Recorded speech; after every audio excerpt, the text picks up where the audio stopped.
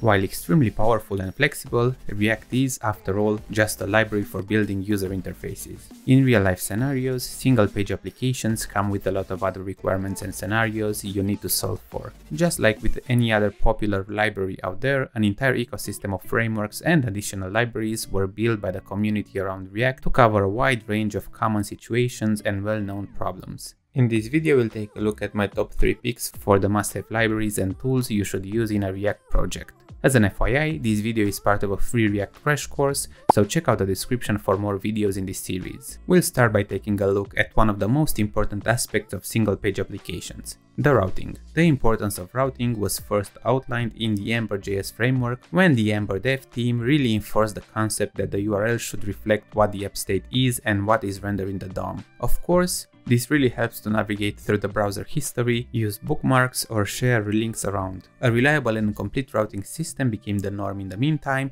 and you should develop all your apps with that in mind. Choosing the best option here is a no-brainer. React Router is extremely powerful and has great community support. Adding React Router to your project is straightforward. Usually, you will wrap your app around the browser router component and define a list of routes where each URL path is linked to a React component. The library also offers seamless nested route support, and it should be obvious to you that with this approach you are already forced to plan and model your application with some structure in mind. Remember that whenever defining navigation links, you should use the library's Nav Link Component, which uses the history API in the background to allow you to seamlessly navigate through the app without any browser refreshes. The Nav Link Component enables other useful features as well, such as the possibility to style the links pointing to the current route. You can control the location where a nested route component will be rendered in the parent via the outlet component.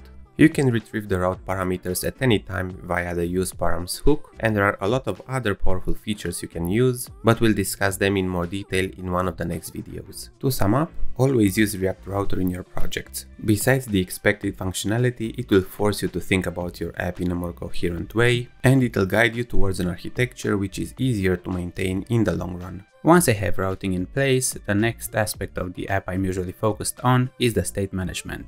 State in single-page applications is quite complex, and a lot of libraries and approaches were introduced over the years in an attempt to gracefully solve this problem. React comes out of the box with the Context API, a solution we discussed in the previous video. While powerful, this is not flexible enough to solve some of the more complex situations you'll find in larger applications. I worked with a lot of state management libraries in the past, but Recoil is by far the most straightforward and easy to use solution. Just like React, Recoil was created and is maintained by a development team from Facebook. The setup requires, by far, the least boilerplate code compared to other state management libraries. The first thing you have to do is to wrap your app in a Recoil root component. It is a good practice to place this at the top of your component hierarchy. Next, create an atoms.ts file where we'll define the state data which we'll be able to use throughout our app.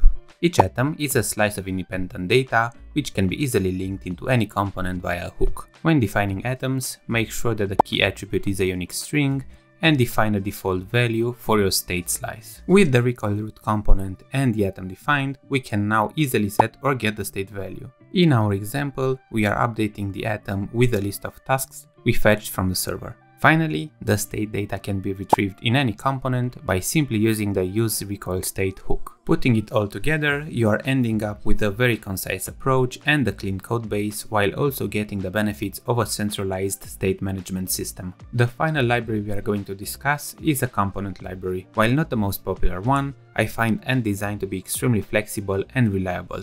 It has great documentation and community support, and it is my main choice since its clean approach allows you to easily add custom styling to give your app a more unique look and feel. The component library space is yet another crowded one, with a lot of popular choices like Material Design or Bootstrap.